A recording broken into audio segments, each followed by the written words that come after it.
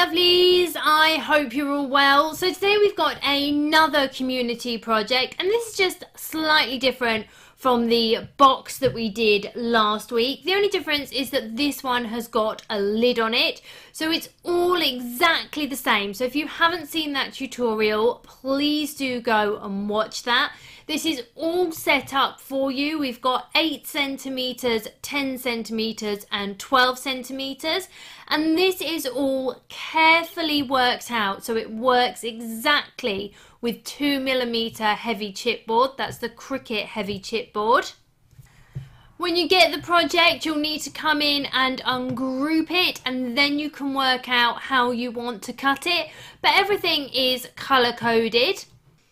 Now the 8 centimeter box is the only one that will fit completely on one mat if you're using the heavy chipboard 2mm, which comes in 11 by 11.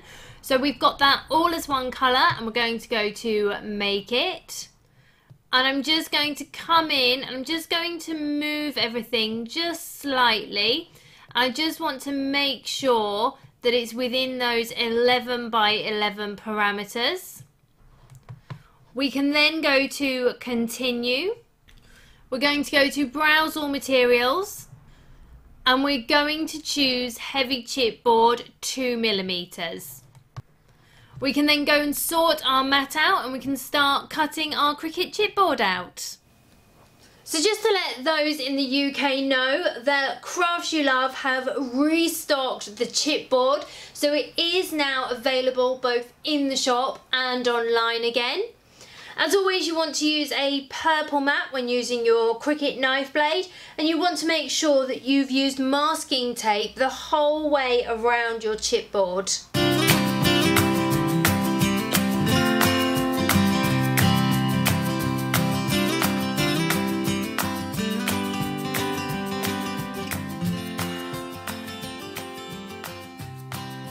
On 2 of 20 passes, it will always be 20 passes with the 2mm Cricut chipboard, and it's telling me that there's an hour and 10 minutes remaining.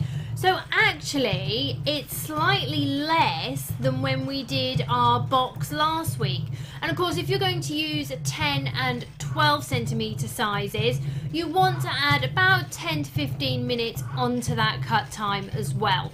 You also want to make sure that you are within the vicinity of your machine and you're constantly checking on it. When it gets to about 12 to 14 passes, it can start to become loose in areas, so you want to make sure that you are watching it. So it's on 12 of 20 passes, and like I was saying earlier, you do need to watch it. Sometimes it takes the full 20 passes, but for example today, I'm actually going to pause it and eject it at the 12 passes because it is ready to come out. So that's all cut out. As I said, I ended it on 12 of 20 passes. So you can see that all our pieces have cut out beautifully. Now I am going to go and paint these first. I'm going to spray paint them, and then I'm just going to paint them a little bit just to add some decoration, but you can do what I did the other day and add some printable vinyl on there. You can decoupage them. There is so much that you can do with this. So all our pieces have now dried. So we've got 2 sides the same, and then we've got another 2 sides the same. We've got our bottom, and then we've got 2 top pieces. So with this box, I do advise gluing it together. Just use a small amount of Gorilla Glue along each of the joins, and that will just hold it in place. Because the whole thing doesn't slot into place like our photo cube did, and our top is going to be a removable top, you are going to want to glue these. You also want to make sure with this that your top edge all the way round is flat. You can see that I've then covered the top of my box in Gorilla Glue. I'm then going to come in with the second square, the slightly smaller one, and I'm just going to place it over, and this will then allow the top of our lid to have a lip, so it will sit nicely on our box. You want to allow this to fully dry as well. So while I'm waiting for my lid to dry, I've actually decided that I want to add some pattern to the box. So I'm going to use some of my Leah Griffith washi sheets, my Cricut ones.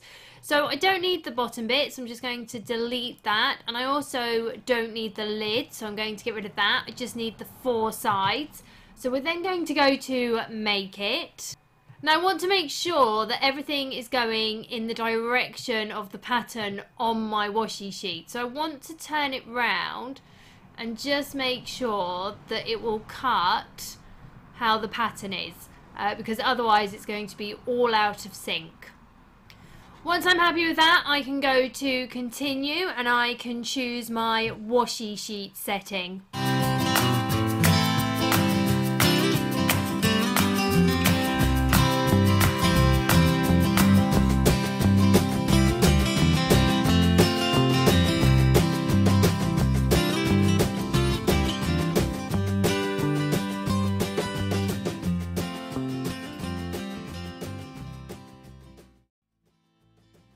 All I've then done is I've glued on with some hot glue a glass bead, and I've then got my closing and my opening lid.